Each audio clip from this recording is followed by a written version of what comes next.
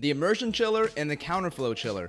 I'm going to discuss the pros and cons to each, what I prefer to use, and what would be best suited for your brewing system.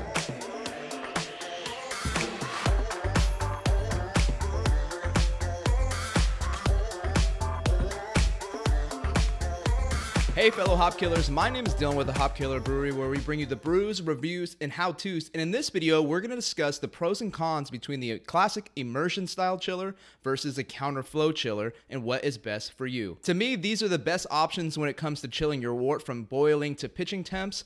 And before I get any hate or shade thrown my way down in the comments below about plate chillers and what about a plate chiller? I love plate chillers. Plate chillers are awesome. I'm bringing you guys this video based on my own personal experience. On a homebrewing level, I've never personally used one. I have no desire to, based on the countless threads, videos, and whatnot I've seen of them having clogging problems, never being able to thoroughly clean them, and so on. If you get any value out of this video, please make sure to give it a like or a thumbs up down below. And without further ado, let's break into the topic. Let's start off with the immersion chiller. It's probably the gold standard for home brewing as far as chilling your wort goes.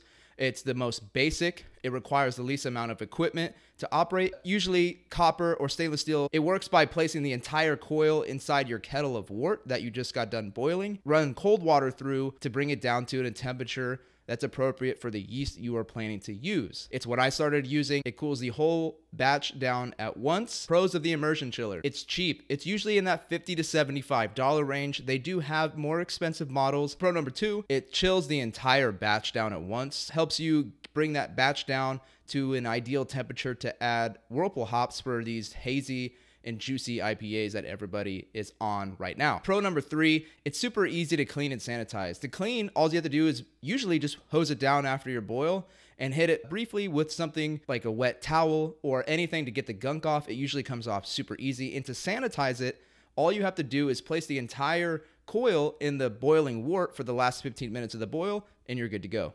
Pro number 4, you can visually see the outside for cleanliness. Counterflow chiller is enclosed and you are not able to see inside the tube. So having the satisfaction in the warm and fuzzies, as I like to call them, of visual confirmation that the chiller is clean is always nice for peace of mind. Pro number 5, there are plenty of these available to buy, or you can DIY it yourself like I did for my first immersion chiller. It's super affordable, it's super easy, it's a fun project to do, and you can kind of set it up to however you would like it. So let's get into the cons of the immersion chiller. Con number 1, they're less effective with water usage than a counterflow chiller, and I'll break into the details here shortly. Con number 2, the bigger your batch size, the longer it takes to cool the wort down. So if you use an immersion chiller for a 10 or 15 gallon batch, you're going to be chilling your wort for a really long time, because unless you have a mega sized immersion chiller, it's going to be really hard to cool down 15 gallons of wort as it would be if you had a 5 gallon batch. So if you rock a 5 gallon batch size or lower, immersion chillers to me are just as effective as a counterflow chiller is. As you go up in size, I think they become less and less effective. Con number 3, I could never get a tight cone of trub at the bottom of my kettle when I would be done whirlpooling, because of the fact that the immersion chiller coil is inside the kettle. It doesn't allow everything to compact and create a nice tight cone so that you can collect more wort into your fermenter as you can with, say, a counterflow chiller, for the simple reason that the chiller is external and there's no obstruction inside of the kettle. Okay, now that we've gone over the immersion chiller pros and cons, let's break into the counterflow chiller. The counterflow chiller is external. It sits outside of the kettle with a wort in and wort out section, a water in and a water out section. It's basically a tube with another smaller tube inside of it.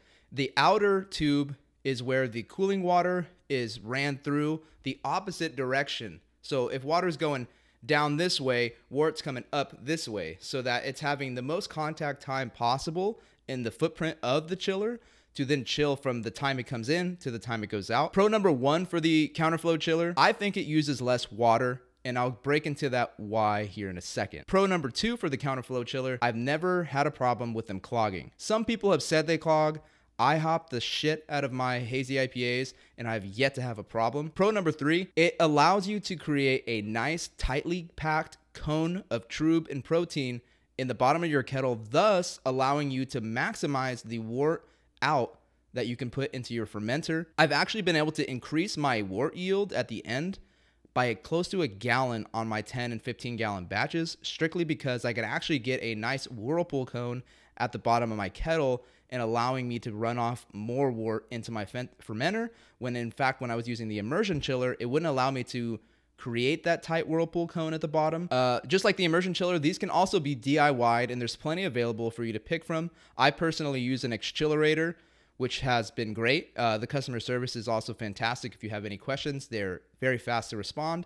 And not that this is sponsored in any way by them, but they have a great product and I'd highly recommend it. Let's get into the cons of the counterflow chiller. Con number one, they're more expensive. They start around $150 to $175 from what I've seen, and they go up based on size and material. Now, I have seen them used without an external wort pump, though I personally have never used one without it, because your kettle would have to be here, your chiller would have to be here, and then your fermenter would have to be here, and I'm just not set up for that. So I use a pump, and in my eyes, how I use it, you would have to use one also. So there's the added cost of a wort pump. Now, if you already have one, then that is no added cost to you. If you already want one, that's an excuse for you to get one. But if you didn't have either of those, it's an added expense that roughly is about $100 to $150 on top of it. So you're already $300 deep, which could be pretty steep when you can compare that to an immersion chiller, which is $50 to $75. Con number three, you physically can't see inside of where the wort is running through between batches because it's encapsulated by that other tube, and the wort runs inside of the tube that's usually about a quarter inch to half inch ID. So no one's gonna be able to see inside that. So you just have to really rely on your CIP practice and your cleaning regimen. So if you're not one that is really thorough with your cleaning, or you really like that peace of mind and being able to visually see where your cold wort is coming into contact with any surface after the boil, that's a drawback. Personally, I use the counterflow chiller. I used the immersion chiller for about the first year of my home brewing career.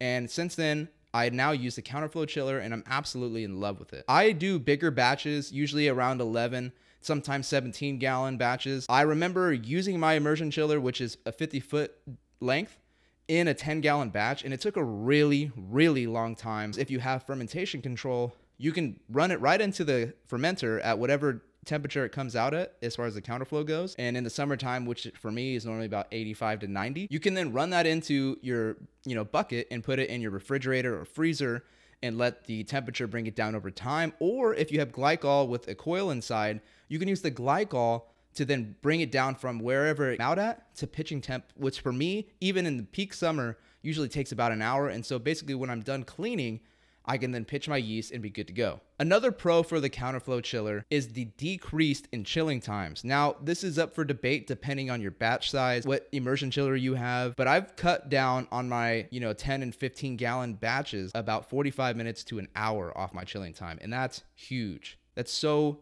nice because I can just run off through the counterflow chiller and then clean up, and then if I have to wait any time for the refrigerator or the glycol to bring it down to pitching temps, I can finish my cleaning first, and then by the time I'm done cleaning, I can then pitch my yeast into the fermenter and I'm good to go. Referring back to how the efficiency with water use with the immersion chiller versus counterflow chiller, it's really up for debate. If you use a smaller batch size, I think the immersion chiller might use less water if you use a recirculating ice bath when you bring it down to say about 100 to 120 degrees Fahrenheit. At least in my experience, that 100 to 120 down to pitching temp is usually what uses the most water. And if you go any higher than that, you're gonna melt the ice and bring the water up too fast, so it's really ineffective. So I found if you bring it down to that temperature and then set up your recirculating ice bath through the immersion chiller, it's really effective, especially for those 5 gallon batches. Well, who would I recommend what chiller to? If you're brand new, I think an immersion chiller is the way to go.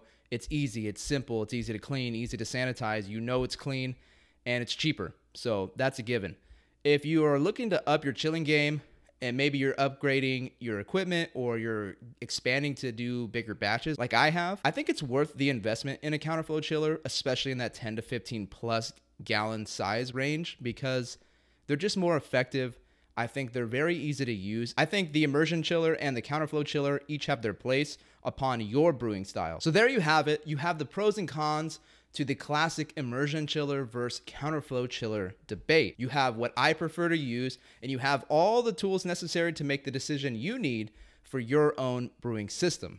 Again, if you enjoy these style of videos, please make sure you subscribe. If you found any value out of this video, smash that like button down below. Share this with all your brewing homies. Thank you for watching, and I'll see you in the next video.